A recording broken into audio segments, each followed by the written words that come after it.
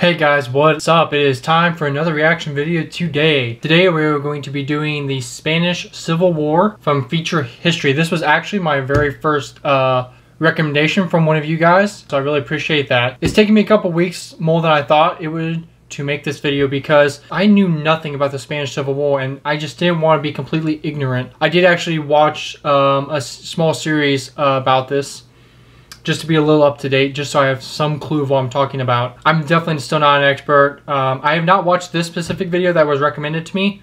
I always try not to watch the actual videos so I have honest reactions. Yeah, this definitely, I just couldn't do the video without knowing anything about it. There seems like so much in the Spanish Civil War, and I literally had never heard of this war at all. So it just definitely blew my mind that, like, I didn't know how this happened and what happened. There was just so much to it. So yeah, this one I actually did a little homework on. Hopefully it paid off. We'll see. But again, before we get into the video, please like, subscribe, and comment below for future videos, and comment to let me know whatever you know about this time in history. But yeah, with that being said, we'll just get right into the video and start learning.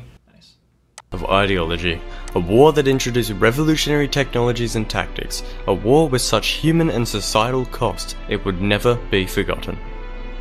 No, the other one. There you go.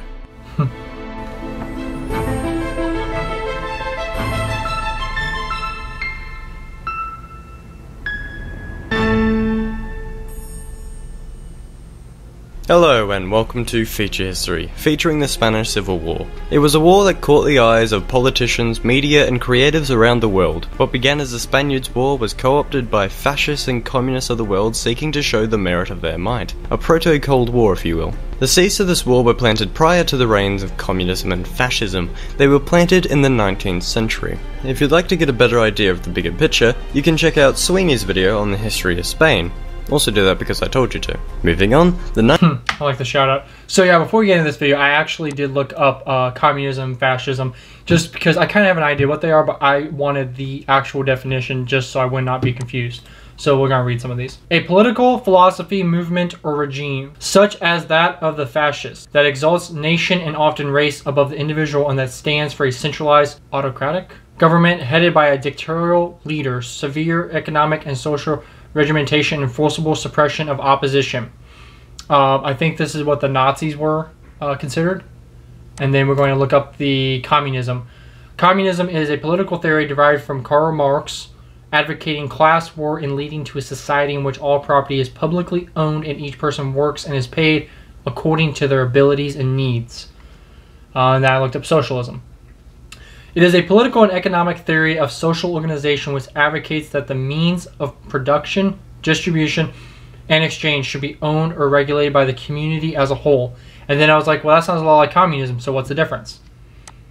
Then the difference is, it says the main difference is that socialism is compatible with democracy and liberty, whereas communism involves creating an equal society through an authoritarian state, which denies basic liberties.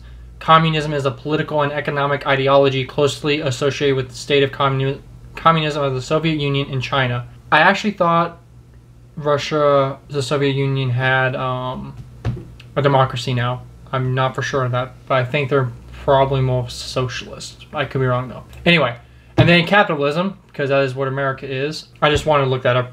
It's an economic and political system in which a country's trade and industry are controlled by private owners for profit rather than by state. So I just wanted to look those up just so I had clear definitions of what each was, as opposed to just what I thought and interpret each one was. I'll probably put these links down below just so anyone who's interested can look up the actual things. But anyway, we'll get back to the video. I just wanted to pull those up and get the official definitions. The 19th century was a turbulent time for Spain. Opposition to the monarchy resulted in pushes for constitutional rights, liberalism, and even a short-lived republic. Combined with the destruction of the empire by the US and revolutionaries, the Spanish state was weakened and the populace disunified. So wait, combined with the destruction of the empire by the US? I think they're talking about the Spanish-American War, which I don't, again, know very much about. I know Teddy Roosevelt was in it. So I will probably be doing a future video on that. But I'm assuming that's what they're talking about, because obviously America never actually went over and had a war with Spain. At least I don't think so. I think it was all fought in the U.S. and on islands. But anyway, that's probably weaken their economy, which I think is what they're talking about. Alfonso XIII, King of Spain, would launch a disastrous war against Morocco in the 1920s. This would lose him the majority support of his army, so we could just sprinkle that on top of the irritated civilians. Alfonso recognised this and so just up and left the country in 1931. The local government proclaimed itself the Second Republic, headed by Niceto Alcalá Zamora. Niceto and his committee promised change, a step into the 20th century, trade unions, land reform, secularization, women's liberation, and autonomy for Catalonia and the Basque Country. So many revolutionary ideas at once left the right wing feeling alienated. The actual introduction of these ideas was slow. Painfully slow. Every single change left the right more concerned and the left further disappointed. Had a Great Depression and the changes became slower. The anarchist confederation named Confederación Nacional del Trabajo, or just CNT if you're not a show-off, would rally strikes, and when the Republican government cracked down, they alienated the far left. To protest, the CNT refused to participate in the 1933 general election, which, funnily enough, led to a result they were unhappy with. The right-wing I mean, yeah, if you don't vote, then I mean, if you don't vote in a place that you can vote, you have the right to vote, you can't really complain about the outcomes of an election if you don't even have your voice heard. So, Catholic conservative CEDA party under Jose Maria Gil Robles y Del Piso. The Spanish names, I mean, they sound really cool when you can pronounce them correctly. I mean, they're pretty cool names. Won a majority of the seats. The reforms that actually did get done were beginning to be reversed, and the military and cabinet began to be purged of leftists. The CNT retaliated in 1934 when they rallied up anarchists and communists alike to rise up in Asturias. The young general Francisco Franco was sent in and commanded the talented Army of Africa to crush the revolution. The streets turned to battlefields. The workers were eventually defeated and suffered brutal reprisals against them. The gruesome scene foreshadowed the shape of things to come. The bitter tale sparked outrage and helped unify the left. Communists, anarchists, socialists, and plain old liberals realized to combat the right they would have to stand together. The Popular Front was formed. Which, I mean, that is really smart. Like, you just, instead of fighting against each other, coming together as one. I mean, that's kind of what is the enemy of my enemy is my friend or something. Which I don't know if socialism and communism, I mean, they sound somewhat similar. I don't know if they're exactly would be considered enemies. But it is interesting that they all just came together to pretty much take on the right. The Republic, I believe.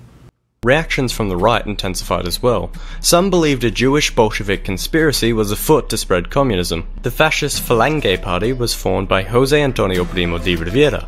Politics was getting very violent and partisan very quickly. You couldn't just disagree with someone anymore, you had to silence them. The 1936 general elections would result in a narrow Popular Front victory, leaving the government in favour of the left. President Niceto would be exchanged in favour of Manuel Azaña. Primo de Rivera was arrested and the military was reorganized. Sorry, just listening to him like rattle off the names is just impressive. Attempt to suppress chances of a coup. Jose Sanjurjo, a man who attempted a coup in 1932, began conspiring another. He made deals with monarchists, traditionalists, fascists, nationalists, anyone and everything right-wing. The warnings of disloyalty were popping up left, right and centre, sending the government into a tizzy. On the night of July 12th, things went from bad to worse. Falange gunmen shot down a socialist police officer in the capital of Madrid. The police scattered out to find and arrest anyone even slightly related. They'd asked the monarchist, Jose Calvo Sotelo, to come down to the station with them. A station he wouldn't reach. These killings made it clear this would not end politically. The coup was ready and the government was not. The people demanded to be armed, yet the government did not wish to do so as to admit they'd lost control. Seeing as they'd lost control, the people armed themselves.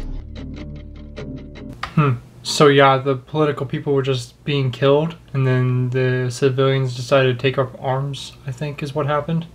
The military coup launched in Morocco under Franco's command. Generals across Spain would rise up in every city. The police would reluctantly work with. Okay, one thing I did hear about in another video is at that time, I believe there were like 800 generals, because it was, I think because they were, I forget why exactly, but so yeah, there were just like so many people of command. I think it was because they were making it a career. I really forget why, but so yeah, when they say generals, I mean there were lots and lots of generals at that time in Spain.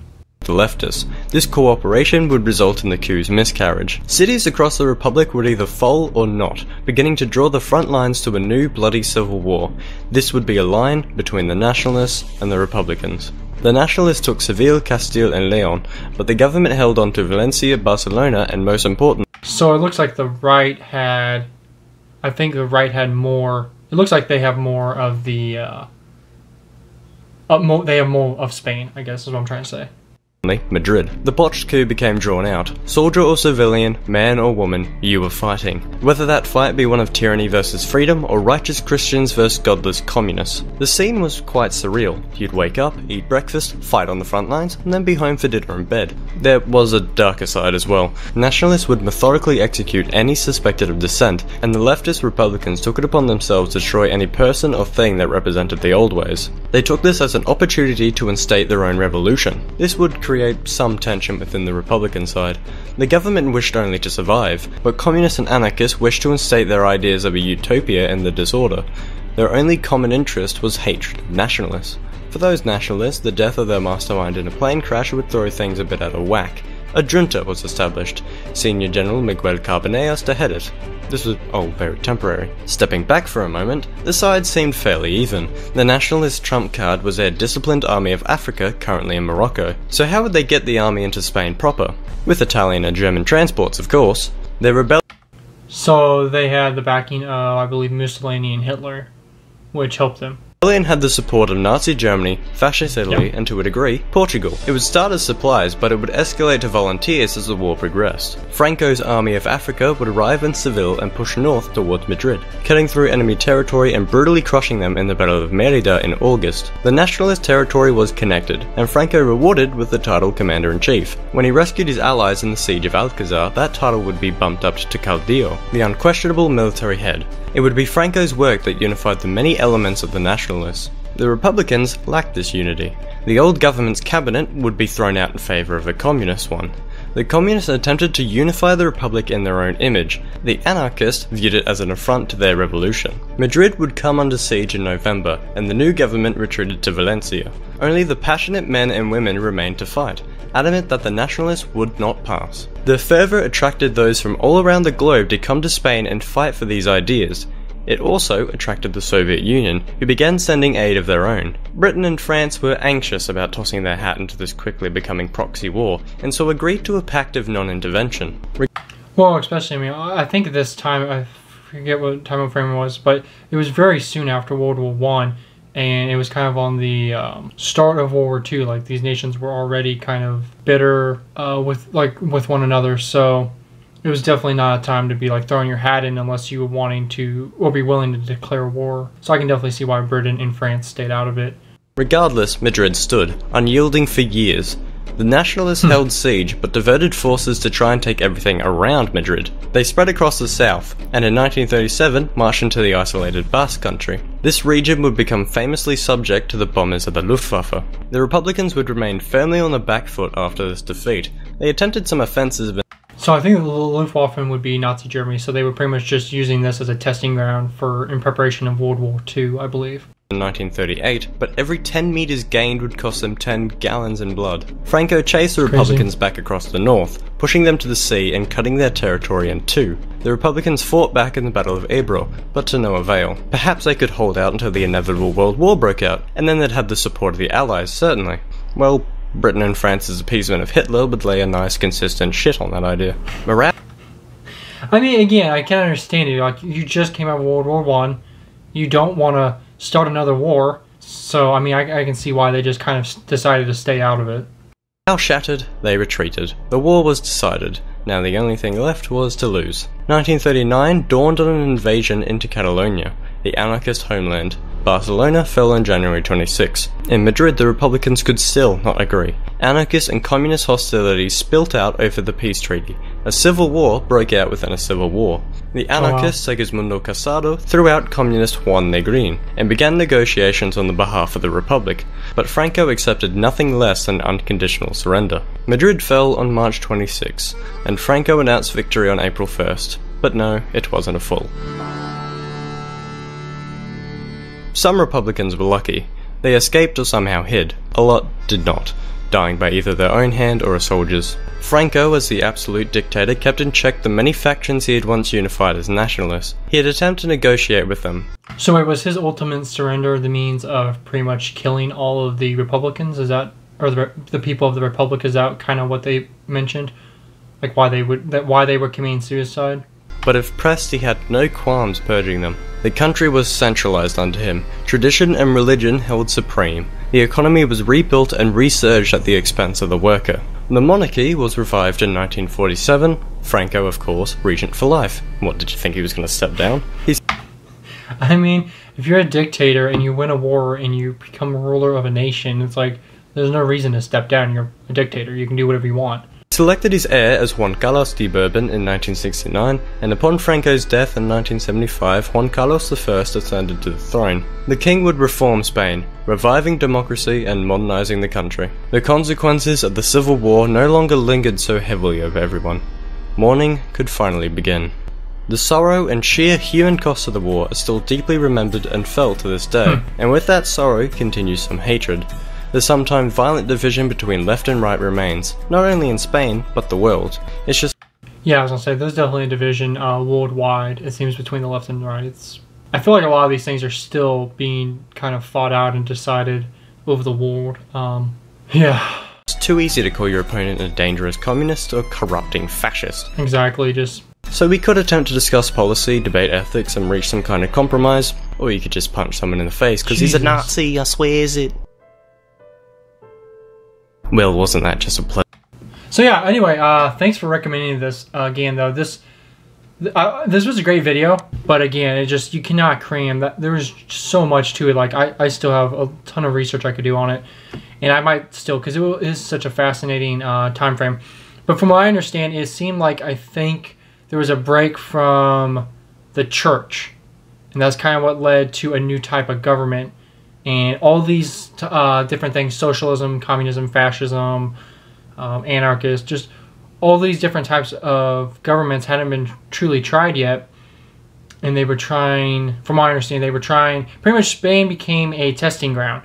Like Nazi Germany was backing them, Russia, France, all these different fascist, communist, socialist nations were just kind of all throwing their hat in and just seeing the results that would happen. And I think from what I heard, the Great Depression with the stock exchange in America failing also really hurt Spain at that time. That's also one reason that led up to the war. So yeah, there's definitely a lot more to it. This was just kind of an intro video. Very interesting stuff though. Very, very interesting time frame. Again, it's really hard to cram that much history in 10 minutes, but I really appreciate that people do that and they try their best. So I mean, I definitely learned a lot. Thanks so much for watching, and if you watched this far, please like, comment, and subscribe. And again, thank you for recommending this video for me to do. We'll see you next time.